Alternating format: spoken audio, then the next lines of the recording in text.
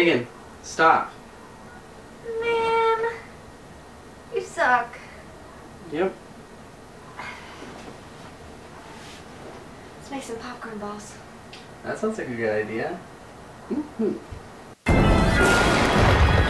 Hello! In this episode of Spooktober's Nerdy Kitchen, David and I are tackling ghosts, or better known on the popular Nintendo Super Mario games as boos.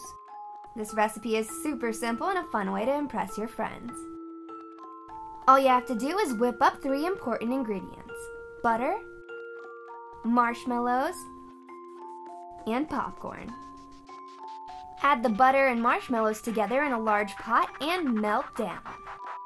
Be careful not to burn this, as it is the most important part of the recipe and the only 2 other ingredients. Once melted, pour it all over your popcorn. Let it sit for 5 minutes so it cools off a bit.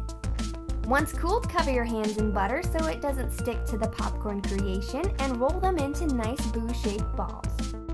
After, melt white chocolate chips and dip your popcorn boos into the creamy melted chocolate.